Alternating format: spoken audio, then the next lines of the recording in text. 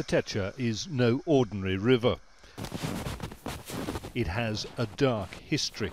The Techa's waters also contain radiation levels up to 80 times higher than normal. That's thanks to the Mayak nuclear plant, 1,700 kilometers east of Moscow, originally producing plutonium for the Soviet Union's nuclear weapons program. They produced many types of nuclear waste, and they dumped this nuclear waste, high-level nuclear waste, inside the river, which is situated there. It's the Techa River. Nadezhda Kutepova's father was a worker at Mayak. He and her grandmother died of cancer. She campaigned for compensation for victims, but fled 2 years ago, accused in the media of being a traitor. She spoke to Al Jazeera in Paris. Finally, they understood that it's very dangerous because population began to be died, began to have leukemia, and began to give birth children with the defects. Communities were moved, new villages were built, but even 60 years later, the residents of New Myslyumova don't feel safe. Irina Ramazanova used to swim in the toxic Techa River as a child. I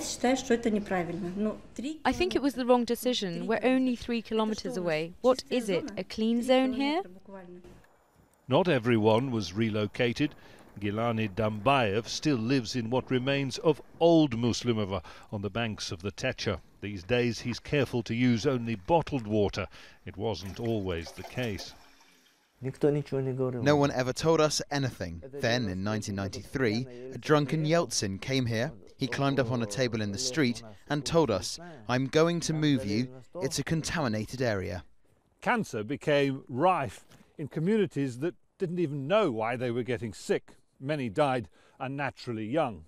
And that would be extraordinary enough as a story from a long time ago, except that the Mayak plant is still functioning, still potentially leaking hazardous waste. Its operations still going on under a shroud of secrecy.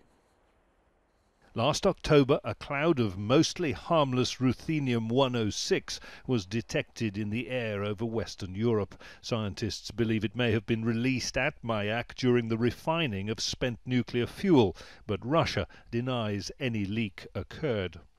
Activists believe Mayak may still be dumping waste into the region's water system. Russia's nuclear authority Rosatom says it complies with all relevant safety guidance. Little has been done to compensate victims of contamination. Jonah, Al Jazeera in the Chelyabinsk region of Russia.